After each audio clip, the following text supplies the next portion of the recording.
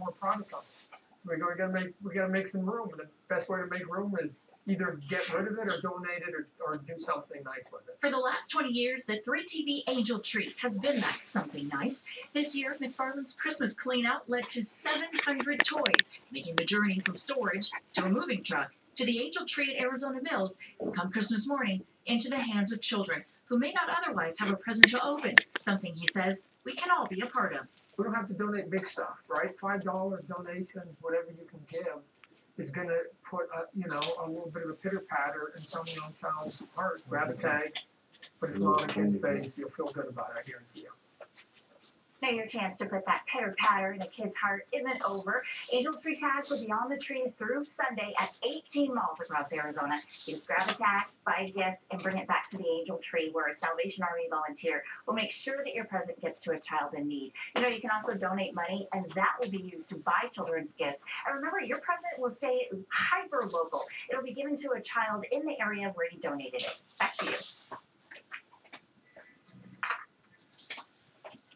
And here's the malls that are involved in our Christmas Angel program: Arizona Mills, Arrowhead Town Center, Camelback Colonnade, Chandler Fashion Center, Christown, Spectrum Mall, where it all began 30 years ago, and the Promenade at Casa Grande.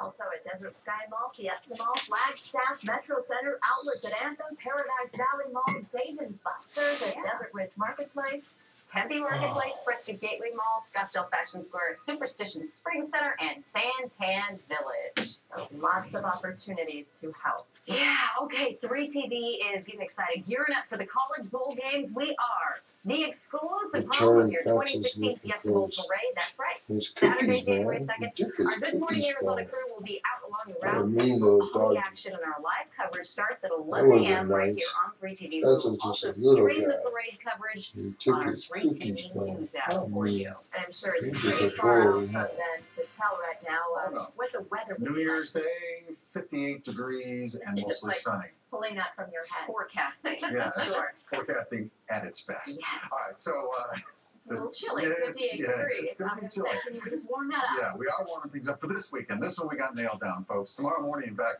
is going to be even warmer than we had the last couple of mornings around Metro Phoenix, with temperatures in the upper 30s to right around 40 degrees by 8 a.m. Some light winds out of the east, so a little bit chilly, but it will seem mild compared to the past couple of mornings. At Sky Harbor today, got to 58 degrees. The morning low was 36. The average high, 65 degrees, and the record on today's day, 82. We did that in 2013.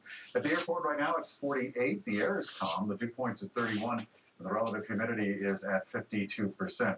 So much milder this hour compared to 24 hours ago.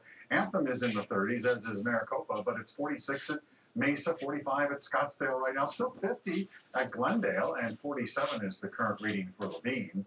In the high country, 27 at Winslow, 16 above at Show Low, 23 at Payson right now, and Prescott is just below freezing.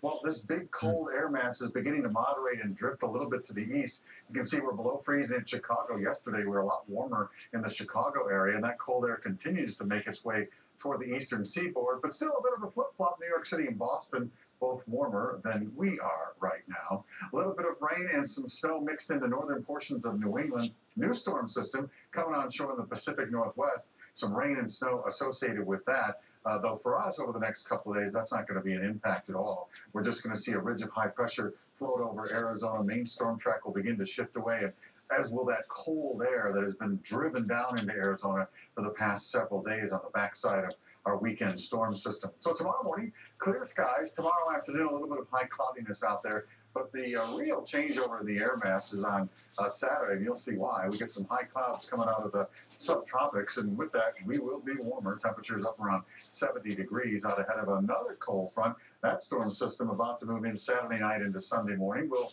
cool us back down, but it doesn't look like it's going to bring us much in the way of any kind of precip. 38 tomorrow morning at Apache Junction and at Fountain Hills. Scottsdale is going to be down around 37 degrees and 33 for the low at Ahwatukee. Midtown, we'll call it 38 with fair skies. Then for tomorrow, a mostly sunny day, and it should be warmer with a high temp of 67 degrees. We're forecasting 70 for the high on Saturday, and then temperatures head right back down, but not so bad. We'll be in the mid-60s through the middle of next week.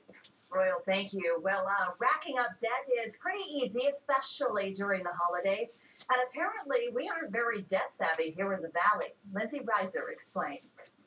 According to Smart Asset, the average family in Phoenix has more than $29,000 in debt. That's more than the national average, but there are ways to get rid of it sooner than you think. When we got married, we decided we didn't want to be burdened with that debt very long, so we got real serious and very intentional. Trevor Stutz went to school to be a physical therapist, his wife a physician's assistant. Together, they accrued nearly $80,000 of debt. The most important thing we did was set a budget. It's amazing, I think, where your money goes, and we didn't always know the answer to that. They cut out eating out, shopping, and a few other luxuries to pay off that debt in a year. We lived in a smaller apartment, as you can see. We live in pretty tight quarters. It's pretty cozy, but that's actually been kind of fun, and it's been a way to save some money. Once you have a budget, figure out what you can trim. So go line by line and say, how can I make this smaller? Call your service providers and say, hey, is there a better promotion out there for my satellite or for my cell phone bill?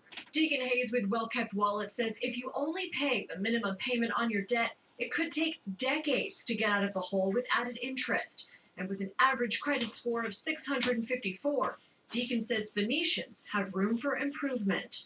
It could have a very positive impact on the economy if Phoenix as a whole decided, hey, we're going to take control of our debt and we're going to make better choices with our money to be able to do more in life. One of the big lessons I guess we've learned is that we really don't need as much as we thought we did before. A lot of the things that we were able to cut out were just wants. In Phoenix, Lindsay Reiser, 3TV. Okay, take a look at this.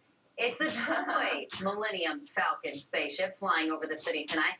Kind of. This was our Penguin Air and Plumbing news chopper right as the sun was setting. Something fun for all you Star Wars fans out there. What do you think, Tim? Joey, we're home.